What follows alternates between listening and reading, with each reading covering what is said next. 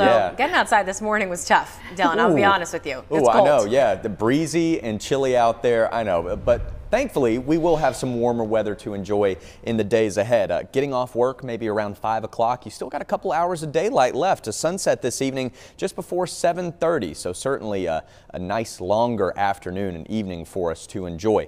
This morning, as Jackie mentioned, it's chilly and breezy. We still have northwesterly winds around 5 to 15 miles per hour across most of the area. Locally higher gusts up in the mountains. They've been gusting to around 30, 40 miles per hour all morning, and that's where it is windiest. That's why we still have a wind advisory and high wind warning in the mountains and foothills until noon today. Really, the first part of the day will be the windiest. They could have 40 to maybe 50 mile per hour gusts up in the high country, and that could create some power outages, bring down a few trees, and so that's why those advisories are still in place going forward. It's certainly chilly outside, the wind not helping us out any. Some of us in the upper 20s, Reedsville the coolest spot right now, but others in the mid to upper 30s across the area. In the mountains, again, as you'd expect, still cooler. Upper 20s from Boone up toward Jefferson and Sparta. When you factor in the wind, it feels like near 10 degrees up in the mountains this morning. So certainly cold. Dress warmly if you're heading out the door, really across the entire area. Winds die down this afternoon. Still a bit breezy, but lots of sunshine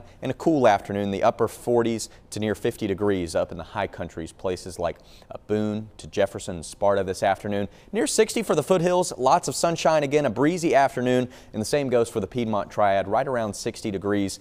Most of the afternoon will be in the upper 50s, and with the breeze, it'll still feel pretty cool outside, but still not a bad day overall. We do have nicer days ahead, though.